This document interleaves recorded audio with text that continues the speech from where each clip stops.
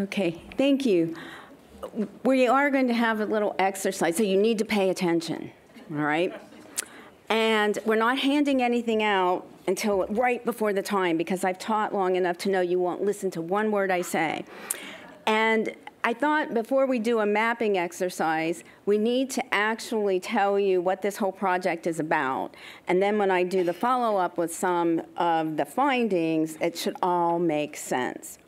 So the overview of this project, it did take a village. It's still taking a village. We have so much data that we don't even know when we'll finish. We have doctoral students now doing their dissertations using our data. This was funded by JISC in the UK, by OCLC, by Oxford University. My colleague Dave White came up with this visitors residence framework, which is basically, I don't want to say going against. I guess it's challenging this whole digital natives, digital immigrants, because we're saying that it depends on the context, the situation, and we're finding that age isn't the major variable of why people are engaged with technology, and we'll talk about that later. And then at the University of North Carolina, Charlotte, I think her name was mentioned several times, Donna Lanclough, and it was because of Stanley, who is here today, and he was at UNC Charlotte, invited me to speak. I was watching Donna collect data, mapping data with students, and he said, you need to talk to her, and that's how all of this came together. And we wanted to identify how individuals engage with technology, and then how they get their information and why they make their choices. I am the only librarian on this team besides Aaron Hood. So of the principal investigators, we have someone, Dave, who's into educational technology, Donna, who is an anthropologist, and so we were looking more broadly than libraries. Of course, I always had to get the library in there in some way, but we never imposed libraries or librarians on our participants. Now, I mentioned this framework, and you'll see this is trying to depict that we're usually not one or the other, and that we may be a visitor in this environment. And what does that mean? It means that we have this functional use of technology. We often link it to a formal need. We're less visible, maybe more passive online, more likely to favor face-to-face interactions. Then we have the residents. They have a significant online presence and usage of these social media, blogging, tweeting. They have a very high level of activity. They contribute to the online environment. They upload materials, photos, visitors.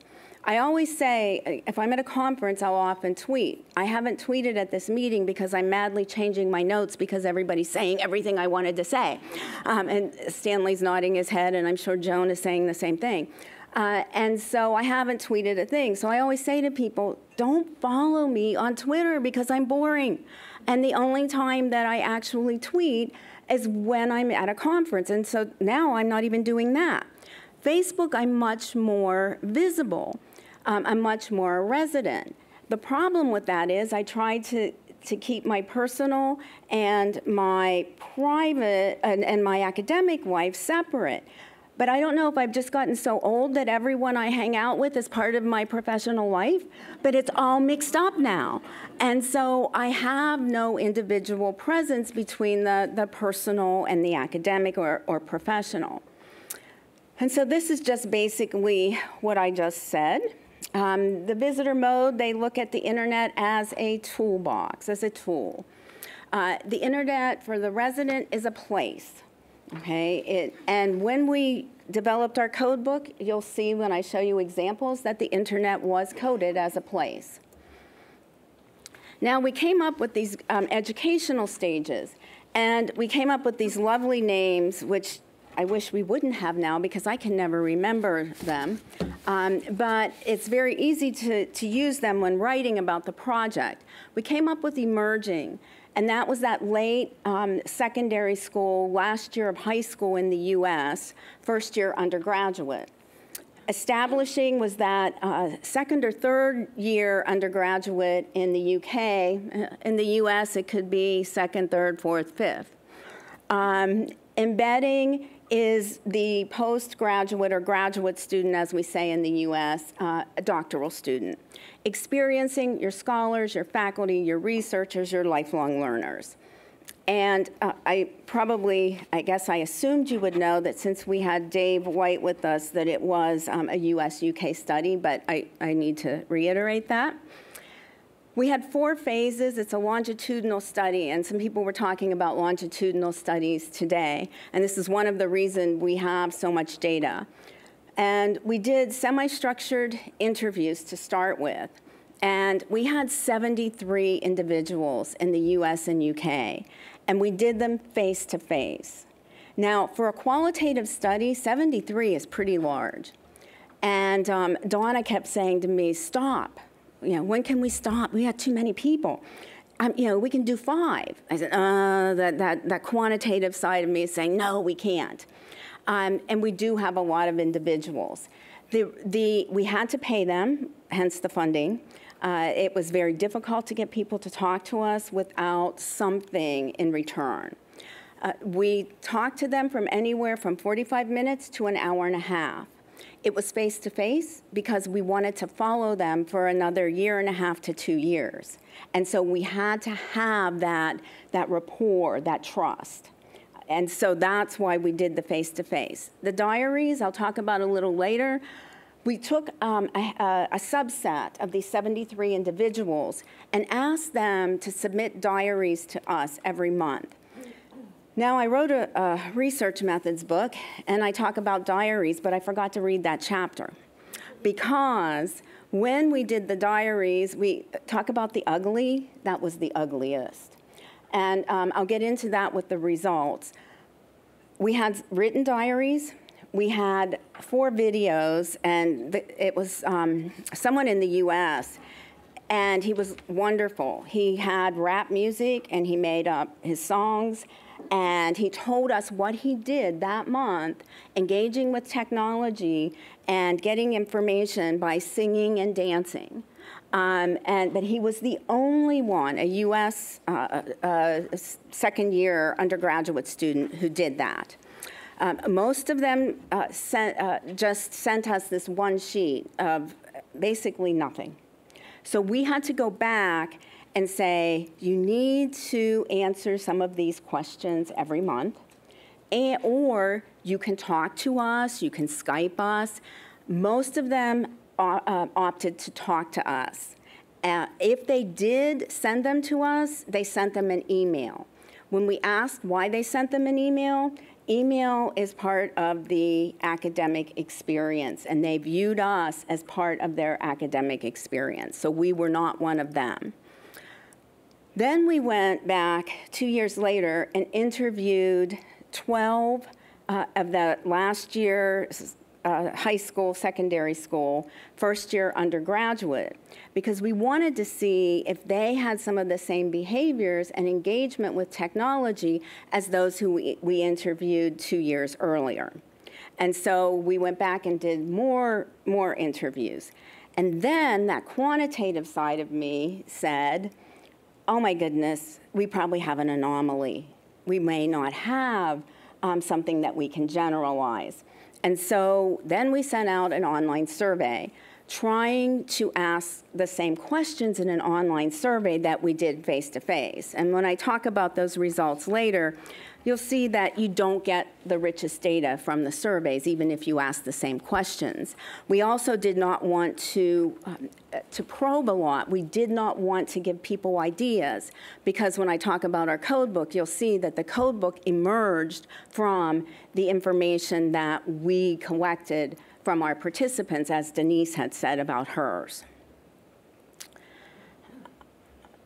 These are some, I'm not going to spend a whole lot of time on this, but this is how it all broke down with our interview participants. And then these are our diarists, and we collected these for 2 years. So again, we do have enough data to support several doctoral students, which we're doing. And then in our third phase, we interviewed these other 12 individuals, and then we had the 150 of the online survey participants. This is a mapping exercise that we do. And you'll see that you have the visitor on one side, the resident on the other, your personal and your institutional. And as I said, when I'm looking at Facebook, mine would be blurred as a resident between that personal and that institutional or professional or academic. Now this is, and it's hard to read, and don't worry about it. There are a bunch of quotes, and you'll get enough of those with the findings. But this is one, and that stands for a UK undergraduate student. And he was a first-year undergraduate student. And you can see when you look at this mapping, now he did not do this mapping. We took the data and did this mapping manually. And so you will see that there's a clear division between his resident modes of engagement, I'm sorry, it's a she, and her personal life and visitor modes of engagement for study. And so she talks about engaging with systems and materials not provided by the institution to do her academic work. She consults Wikipedia to write an essay. Aaron is smiling, I see. Also, we talk about user-owned literacies. And so she developed her own ways of getting through our systems and getting the information that she needs. This is a US, and this is a high school student. And this is an example of someone who's predominantly engaging in visitor modes of engagement. And the quotes illustrate that he does use the web regularly for his studies, but he is not interested in being visible online. Now, when we talk to screenagers for a different project, and that's that 12 to 18-year-old group, and that term was not coined by us, unfortunately. It was by Rushkoff. And the screenagers were very nervous about being visible online. And they didn't want to talk to a librarian online. Because one of the quotes was, "How do I know the librarian isn't some psycho serial killer?" And when you think about this, we are, no. When you think about this, you think about what we teach them. We teach them not to interact with people they don't know in this environment. And so they are listening, they just interpret differently. This one is a US undergraduate student, highly resident. This is a male. He's connected to friends, family, and study. He says he's on 24/7 with his smartphone. He's willing to friend his other students on Facebook. That's very common for him. Facebook is very important for him in this quadrant for being the resident and institutional. And we found that a lot with these undergraduate students. And my colleague Dave said, "I think they're just all cheating." And I said, "No, they're sharing, they're collaborating." But they will say, "Someone's always on Facebook. No matter what time of day, we can get someone to help us." Now, I mean, I'm not even going to, these are multiple maps. I'm just giving you some examples because you're going to be doing your own. But these are some of the maps that we've collected over time. We've done some of this work. Dave and Donna and I have worked with some universities. I've worked with some, they have done a lot with higher ed, not just in the libraries. I wear the library hat, so I've done a lot with university libraries and librarians, having them map themselves, having them map how they think their students are behaving, and then actually collecting data to see how their students are behaving. So there are lots of ways that that you can use these. This is one map that we received, very low residency, as you can see. I want to know how you have a life like this, and I want it. This one is very compartmentalized, and so you can see the professional and personal Facebook accounts. Again, something I was not able to master. This one, you see the Google appearing in that, and you're laughing. Yes, you can look at a lot of these with the Twitter, and they get very. Look at this. Now, isn't this lovely? People start explaining to us and drawing, and they're actually the explanations, the annotations are really helpful for us when we're coding. This also has lovely annotations. And individuals telling us, this can be institutional, it can also be personal. Another one with some annotations. I'm just giving you some ideas here. Just some others with some annotations. And now we're going to make a map, but I'm going to leave that to William. And William's on our team, and he is doing some wonderful things with trying to develop apps and trying to take some of our data and plot it so that we don't have to do it manually. So I'm going to turn it over to William. Thanks, Lynn. OK, let's make a map. Here we go. Turns out our friend Clippy is going to try to help us as we go. Clippy says, it looks like you're trying to create a visitors and residents map. Would you like help? Yeah, Clippy, I'd like some help, please. Step 1, draw horizontal and vertical axes. OK, here's our pencil. And there's our horizontal and vertical axes. I'm glad that there's some appreciation of wordplay among the librarians. So, Clippy is not having any of this. And I won't do the origami transition here. I took that out at the last minute. So here's our horizontal axis, and here's our vertical axis, okay? And we're going to label the horizontal axis visitor to resident, and we're going to label the vertical axis personal to institutional, okay? Now you have a substrate on which you can draw your map. The next step, you can kind of do this or not do this. I found it useful. I made a list of everything that I found useful that I was going to draw on my map. So I just made a list of all the websites that I use, and then I decided how I was going to draw those later on. But if you're a different kind of personality, maybe you just want to start drawing things right away. So here's a list of my engagement with the web. I use Google Search quite a bit. That's probably my #1 online tool that I use. I'm a software developer, so I use GitHub. GitHub is like an online collaboration system for developing software, open source software usually. I read a lot of journal articles, so computer science articles, that sort of thing. I publish articles every once in a while as well. I read a lot of computer science blogs. It turns out that computer scientists disseminate a lot of their information through blogs, so you can get a lot of important information through those channels. I check email, especially during work, and I write email. I have a personal website. I use Google Groups for connecting with other software developers.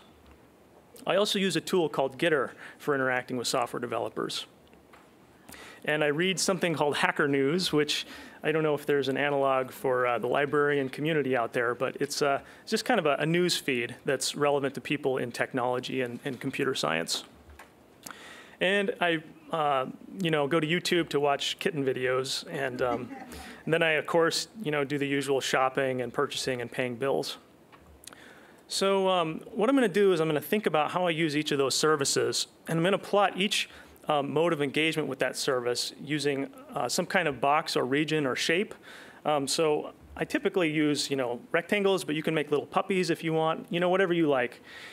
So my first service that I use most is Google Search. And I use this, for personal search as well as, institutional search. So when I'm at work, I use it all the time. Interestingly, when I use Google Search, I want to get in, get out, nobody gets hurt. So I don't want to leave a trace of myself. So my mode of engagement is exclusively visitor mode. Okay, I don't have a Google account that saves my search results or anything like that. I just want to use it as a tool and not leave a trace of myself. The next tool that I use is email. You can see that my institutional use of email is very broad, okay? That's where most of my email usage goes. And I do use email personally, but not very much. I'll send maybe an email or two a month. And then journal articles. I do a lot of personal journal reading. A lot of it's work-related, though, too. And here's something interesting. Clippy says, it looks like you have 2 different modes of engagement here, and I do. This is for GitHub. If you recall, GitHub is the sort of online collaboration tool for software developers. So I have kind of 2 different modes of engagement with GitHub. One mode is work-related, which you can see in the lower left quadrant, and that's all in the institutional quadrant there. I also have a personal GitHub presence where I have several personal projects that I've developed, some when I was doing my PhD in computer science and others just, as side projects. So it's okay to have an arbitrary number of regions. You can even have your regions overlap if you like doing that. There's nothing wrong with that. I do read these computer science blogs to stay up to date on what's going on in the field, and that sort of spans, the personal interest with the professional interest there. But when I'm reading these blogs, I typically don't comment. I'll comment every once in a while, but mostly it's reading. So my mode of engagement with that is more of a visitor mode, so you'll see it on the left. Gitter it's like a chat room that hackers or programmers use to communicate with each other. So if we're trying to figure out how to use a certain piece of software or a library, we'll go to Gitter and we'll just start asking questions, and we get responses, very rapidly from, you'd be surprised who would respond to your questions. You get questions from, the people who are writing these cutting-edge pieces of software. So it's a really great way to collaborate. Also, I use Google Groups to get in touch with programmers and software developers. And Hacker News, this is sort of, trying to stay up to date, reading the news feed, seeing what's going on in the technology world. So that's primarily, a visitor mode. I don't comment that often. And it's mostly personal because there's a lot of, silly things on there about, Mark Zuckerberg's shoes and what have you. And most of my, my residential mode of engagement with the web is through my personal website and my LinkedIn profile. My GitHub profile, I still update it, but mostly it's kind of stagnant. But my personal website and LinkedIn are up to date. And finally, YouTube and the kitten videos, those are mostly visitor mode. I just like to watch the kittens. I don't like to comment about how cute they are. And it's clearly personal use. And then shopping and bills, I didn't really want to go there, but that's right up there with YouTube. One thing I did leave off here is Wikipedia. I use Wikipedia quite a bit. It's probably it's probably second place in terms of most used, second only to Google. But I wasn't sure if I should put it up here because I have a PhD. But apparently it's okay to use Wikipedia. Things are changing, so that's good to hear. And that's it. So. We would like you to, I'll let Lynn go ahead and give some instructions. Okay, so we passed out the pieces of paper, so feel free to get started on your maps. And if you would like to share these with us, you're welcome to take a picture and email them to this email address here. And if you want to be attributed, you can put this information here in the body of your email. If you want to be anonymous, that's fine too. So have fun and let us know if you have any questions.